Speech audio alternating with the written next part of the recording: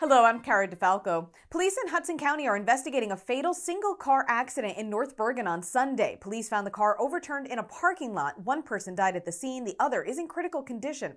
Bergen County held their first Elder Abuse Awareness Walk this weekend. The event shared ways to protect older adults. And Passaic County Technical Institute's STEM Academy graduated their first class last week. The County Board of Commissioners were on hand to congratulate them.